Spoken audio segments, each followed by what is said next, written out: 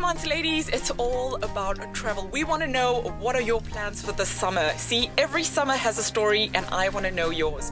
My favorite summer story is that I traveled all across Africa. I'm originally from Africa, but my favorite part is that I got to do it with my family.